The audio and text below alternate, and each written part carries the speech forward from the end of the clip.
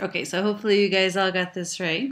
You have a physical stimulus, right? You perceive your world, you receive a stimuli. That triggers an emotion which causes you to have this feeling, okay? So this is a modern neuroscientific view of these things, but where did all this come from? We started off in the 1800s with a couple of really important theories that are still around today. The Cannon-Bard theory of emotions by Walter Cannon and Philip Bard basically suggests that people feel emotions first and then they act upon them. Then you had James Lang, which is William James and Carl Lang's theory, also in the 1880s, and they basically said that the physiology instigates an experience of a specific emotion. So if you kind of compare these ideas, you might think that what's going on is that I'm trembling because I feel afraid, right? So you have a stimulus, this mad dog is barking at you, you feel afraid of this, and then you're going to have a response to this. James Lang said, basically, I'm afraid because I tremble. So I have a stimulus, I'm having an automatic response of trembling, therefore I become conscious that I'm fearful, right? Whereas Cannon-Bard says that here, okay, I'm having the dog is scaring me. This leads to this unconscious activity as well as a conscious feeling, right? So you have an unconscious and a conscious occurrence that happens simultaneously, slightly different, right? And then Satcher had another view, right? Then you have the stimulus, there's an automatic response, so then I think about what I'm feeling, and then I'm actually conscious of this feeling, right? So all of these theories have been around for a long time. Basically, the bottom line of these two biggie ideas is that one said that the physiological response leads to emotions, leads to feelings. The other said that the feelings lead to the emotions, which is leading to a physical response, right? The way you're screaming out loud.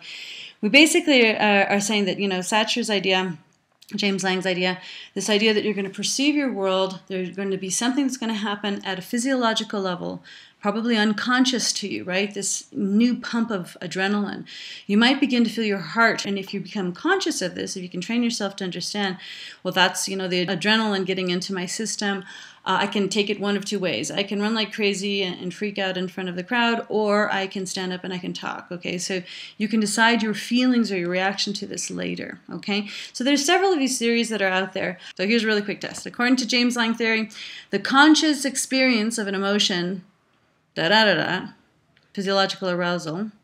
And according to the Cannon-Bard theory, the conscious experience of emotion, physiological arousal. So hopefully you're thinking that according to the James Lang theory, the conscious experience of emotion follows physiological arousal. And according to the Cannon-Bard theory, the conscious experience of emotion coincides with the physiological arousal. Finally, in this last section of part one, we're going to look at this idea of universal emotions. Are there emotions that all human beings, independent of their culture, they all experience in the same way? And Paul Ekman had this idea in the 70s. He really wanted to try to see if there were faces or facial expressions that everybody around the world reacted to in the exact same way. Could they all consider that this was going to be angry, and that this was scared, and that this was disgust, and this is surprise, and this is happy, and this is sad? Did everybody perceive that? Or were there such strong cultural filters that this was impossible? And what he came to find is that based on this fusiform face area in the brain, which is kind of unique, you can get, human beings can do this really well all around the world almost universally, but you can't get machines to do this yet. Machines can identify faces, but it's really hard for a machine to understand the difference between surprise and disgust, or surprise and anger, or sadness or fear and surprise. Machines aren't good at that yet. So these are some of these things that are actually kind of special about the human brain. What we find is that there are at least 6. They've sort of subdivided one of these areas into a 7th area now, of sadness, anger, happiness, contempt, and disgust. Used to be stuck together. Now they're sort of pulled apart here because they do tend to have different facial movements, right? One's kind of smug and the other one is kind of like, more overtly bothered by something, right?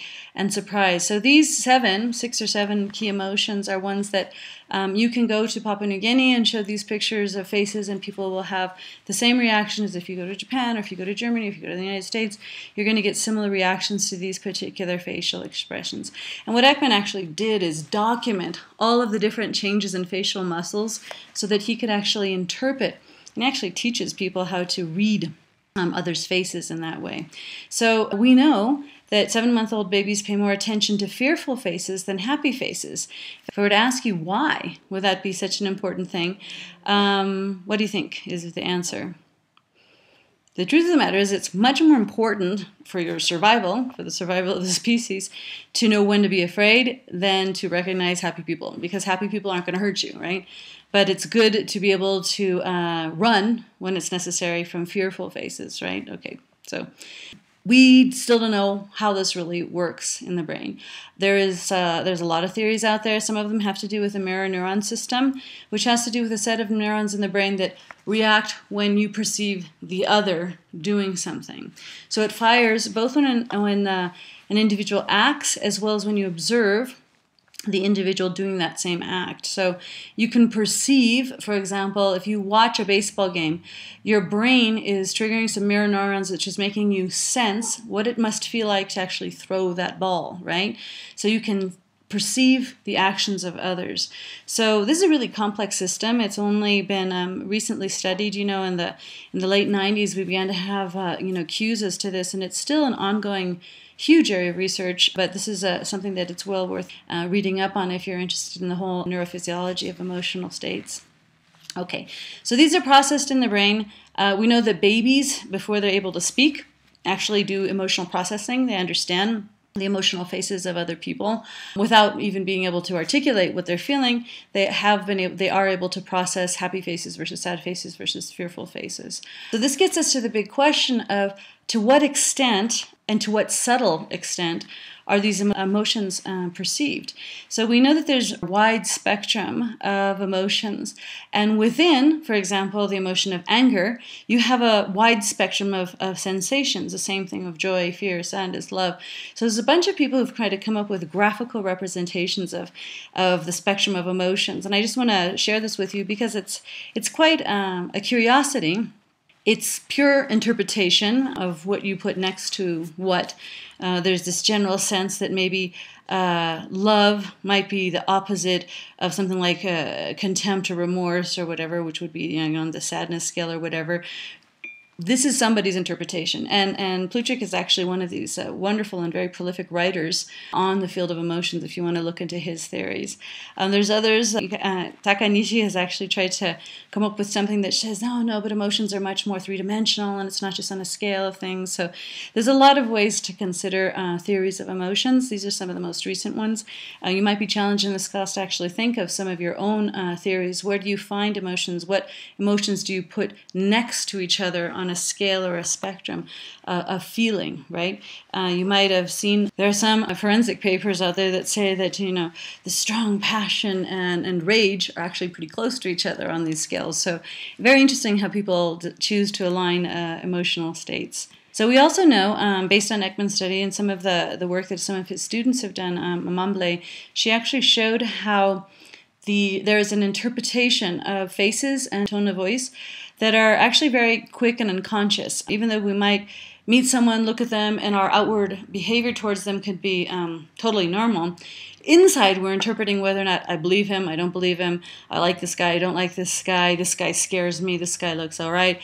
We might not react back out of social norms, but we know that the brain does. The brain reacts totally within the first few seconds of contact to make a decision about whether or not we can get along with this person, we can trust this person or not. And that's really basically human survival. This is the way we have to be in order to be able to make it, survive through the rest of our lives. So we need to be able to know when to run, right? So now we're going to dovetail into the next theme, which will be part 2, which has to do with emotional intelligence.